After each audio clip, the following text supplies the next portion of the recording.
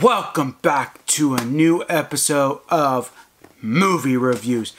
Today I am reviewing the movie called Alvin and the Chipmunks.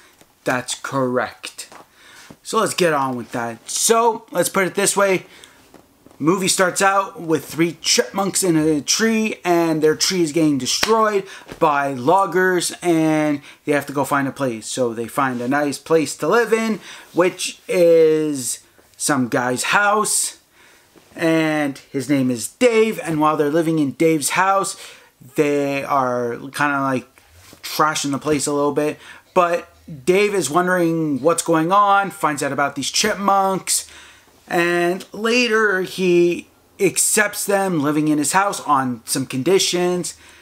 And as it goes on in the movie, he learns that the chipmunks can actually sing.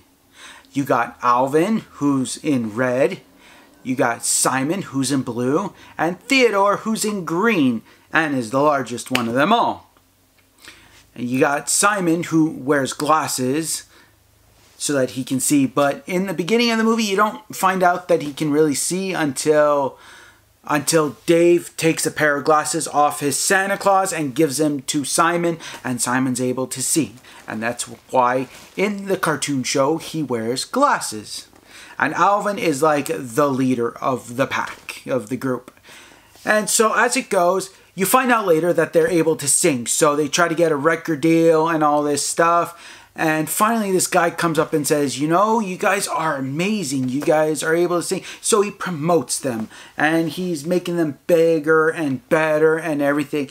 And they're singing at all different things. And people are loving them. 3 little adorable chipmunks singing. Who wouldn't enjoy that? And so he makes them big. He makes them famous. And in the end, he wants to keep them for himself. Why does he want to keep the chipmunks? Because the thing is that they're famous and everything. And so what happens is he comes up with a little plan to get the chipmunks out of Dave's house. And so he more or less buys them with toys and everything they want. And Dave is just pissed with Alvin, Simon, and Theodore. Mostly with Alvin, because Alvin's like the kind of rambunctious kid who likes to get in trouble and see how far he can take it. And so finally Dave kicks them out and he goes live with what's supposedly their uncle, but not really. And they live in his mansion and have everything they want. They're they're big like singers and everything.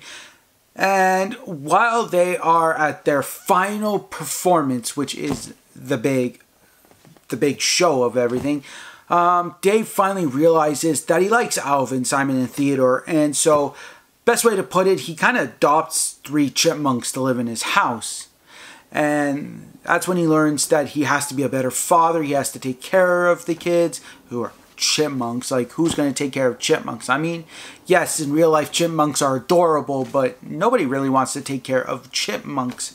So, I mean, unless you have it as a pet, that's one thing.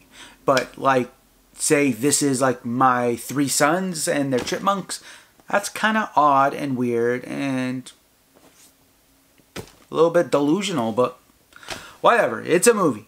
And so as it goes, he figures out that he's got to be a better father, so he's a better father.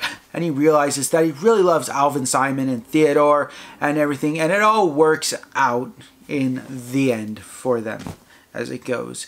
So let me tell you, was the movie good? Yes. Was the movie worth buying? Hell yes. Was it worth seeing it in theaters? I don't know. I haven't seen it in theaters, but I did enjoy it when I rented it from Redbox. That's only in the United States, so you won't find that here in Canada. Also, do I recommend it for people? Heck yeah. Watch it. Go watch it. See for yourself. See what you think. Is it kid-friendly? Yes, it is. For all ages. That's from the age of like 2 all the way up to the age of 150 million years. I mean, anybody can really watch it, and that's the whole point. So, go watch the movie. You won't regret it.